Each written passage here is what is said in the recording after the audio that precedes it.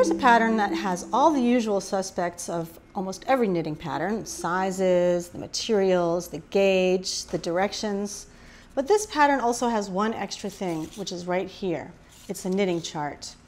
And this chart is going to show you how to knit this skull that's on the sleeves of the sweater when it's done. So, how do you read a chart like this?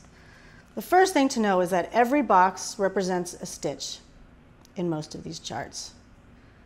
It's also showing me here a key. This is telling me that when I see an orange box in the chart, it's supposed to be using the main color, and when I see a white box in the chart, I should be knitting that with the contrast color yarn. Obviously, the colors aren't white and orange, and they might not be black and white like in the project. I might be doing a sweater that's yellow and blue, and I'll decide which one is the main color and the contrast color. So, how can we read this chart? The first thing to know that's really important is that a knitting chart always shows you what the front of the fabric looks like, the right side, the side of the fabric that is facing the world. It doesn't show you the wrong side of the fabric, what to do there. So here we're going to see that the first box on the lower right here is 1. These are all numbered, and that will help us remember that you read knitting charts from the bottom to the top. You work your way up with each row. Row 1 would be your first right side row, and you read this from right to left. That's not so terrible because when you're knitting stitches, you're knitting them off the left-hand needle, working from right to left. So you would knit a main color, blah, blah, blah, until you get here. You would knit with the contrast color. Each box is a stitch until you get to the end.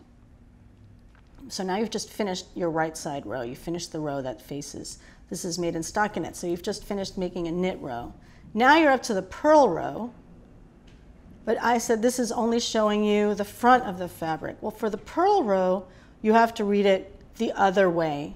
So row 2, you start by reading from the left to there. Row 3, you read back this way. Row 4, you read back that way. And that's if you're knitting flat, back and forth. This sleeve is knit flat. And if you think about it, that is really the way your fabric gets built up when you're knitting, right? It doesn't really get built like this. The yarn is actually traveling, it's making some stitches this way, and then it's making that row of stitches from that side, and it's making this row of stitches.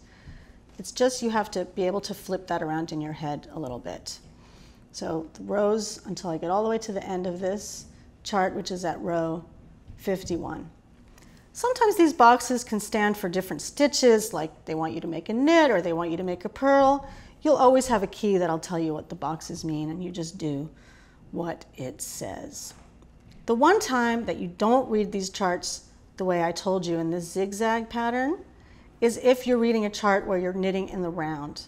When you're knitting in the round, you never turn around and go back like you do when you're knitting straight, and then you would read every row from right to left, which is, of course, a little bit easier because it corresponds to the way you're knitting the stitches off your needle. One last thing about charts. It's easy to lose track, so I like to use Post-it notes. I just stick them right above the row that I'm about to work.